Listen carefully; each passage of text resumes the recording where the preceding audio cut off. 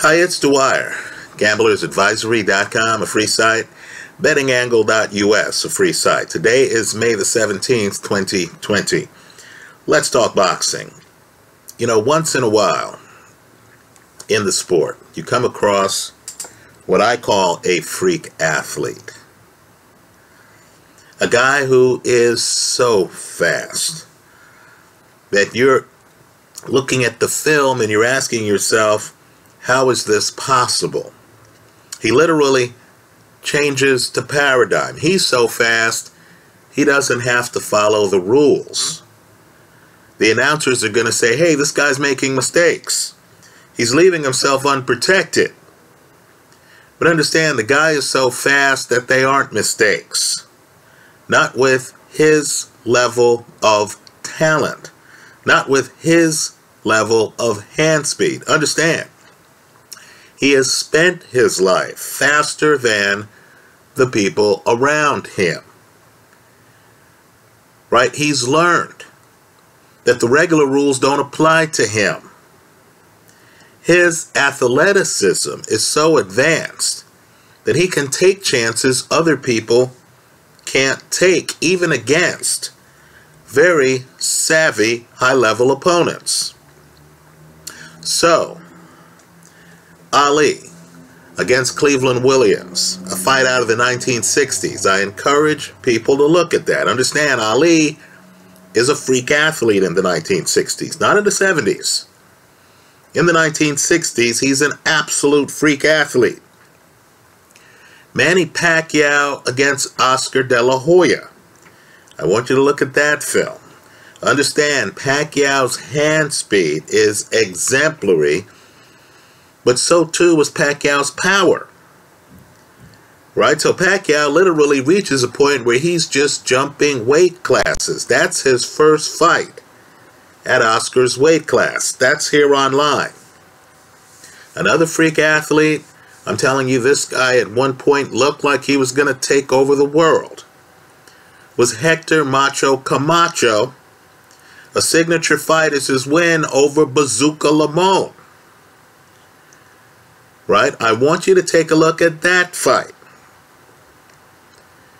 Now we're going to talk about a fight like that. A signature moment for a great fighter. If you remember his prime, you remember he goes on a run where he makes very tough competition look incredibly bad, look incredibly slow, look like they did not belong in the ring with him.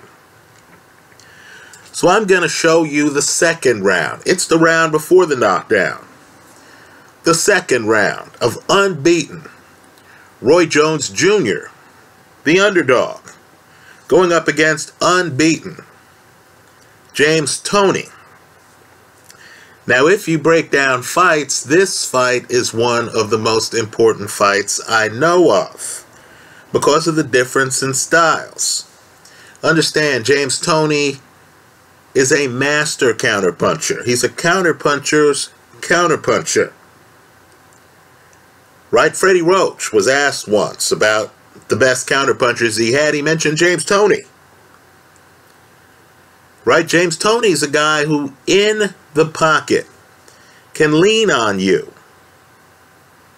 And then, as he leans back, hit you with clever punches. He's a guy who knew how to smother your punch and then come back with his own. Right? He could counter with the best of them.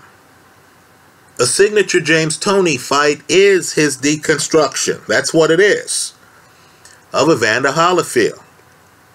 Understand, Holyfield lost some other fights.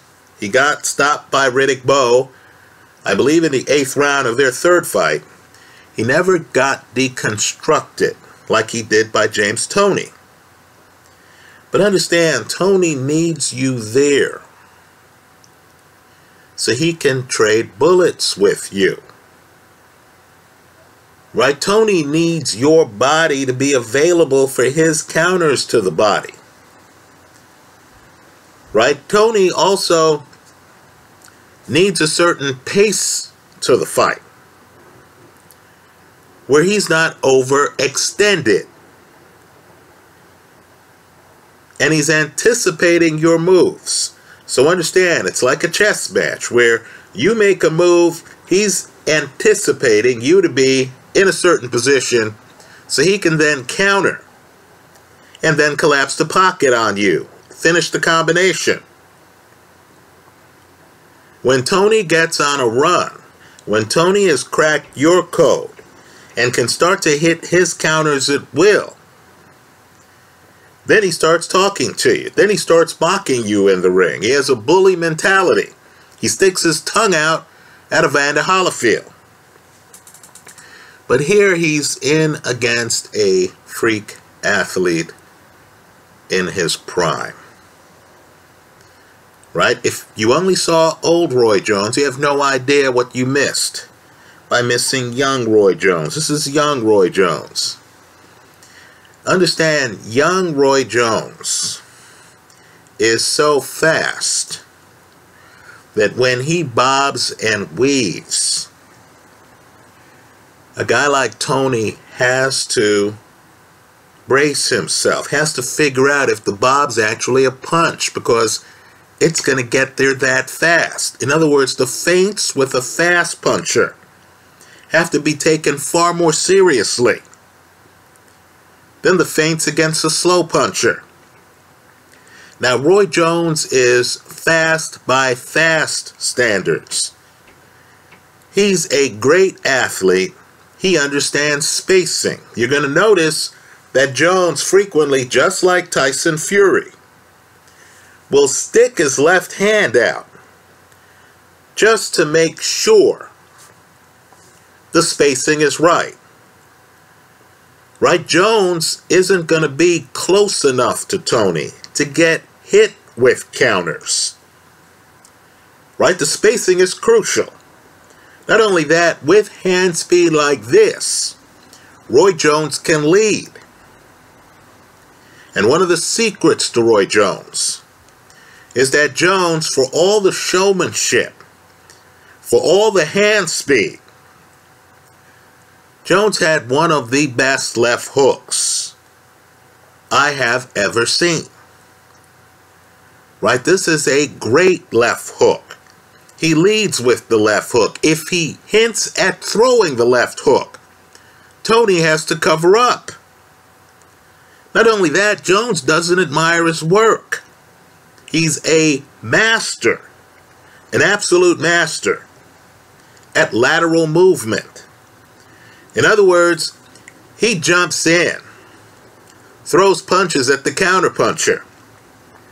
Right? If Toney doesn't catch the left hook, that left hook's the kind of thing that can end the show at any time. Right? Toney has to be obsessed with the left hook. Jones hops in, starts to throw a left hook or throw some other combination, hinting at the left hook, then he moves to the side. Right? Another thing Jones has mastered is his facial expression. Jones looks like he's reading a library book a lot of the time. Whatever Toney does, Toney can land a good punch. Jones's face looks like he's just bored.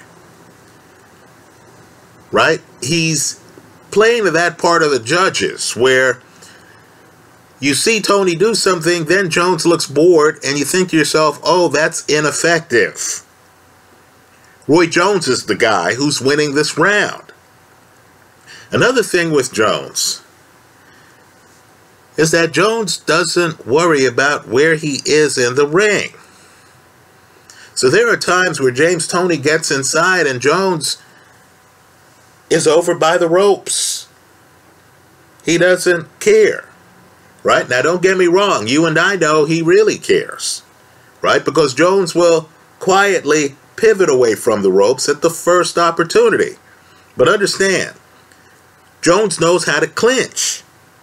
So when Toney dives in and tries to get him over by the ropes, Jones just quietly ties him up. He doesn't trade with him when Toney's on the warpath.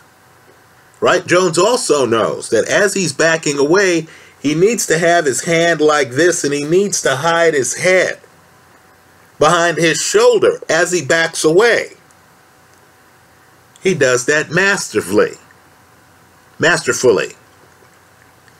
Right? So understand, this is a freak athlete against a great fighter who, because of the styles, can't find the freak athlete. Can't get close enough to the freak athlete to land great counters. Is constantly thrown off tempo by Jones's body movement, because Jones is so fast you have to read his body movement. Otherwise, the guy's going to jump in with a left hook or a straight right hand and hurt you. Also, Toney, a great body puncher, can't find Jones's body because Jones's legs are so good that Jones can move away from Toney, and Jones knows to bend at the waist. When you bend at the waist, it takes away your body for the other fighter, if you can move like Roy Jones can move. So understand, this is not even the most famous round of the fight. This is the round before, perhaps, the most famous round of the fight. But by the end of the round, and these two guys don't like each other, by the end of the round, what I want you to do is to look at the guys at the very end of the round. Jones knows that Toney is too slow for him. Jones knows that if he can just continue to fight at this level, his A game, Toney has little chance of winning the fight. So look at the guys as they look at each other at the end of the round. I believe it's at that moment that Roy Jones understood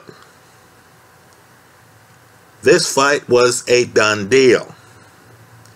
I hope you enjoy it. It's one of my favorite rounds of Roy Jones. Let me also say, too, there's a sequence right before the very end of the round where Roy Jones starts throwing some body shots on James Toney. Right? He hurts Toney. What I want people to do is to look at how Jones, even with Toney a little dazed, is hard to find. The lateral movement, even as Jones tries to open up, the lateral movement has Jones bouncing all around Toney. This is the second round. Roy Jones Jr. versus James Lights Out Toney, November 18th. 1994. I hope you enjoy it.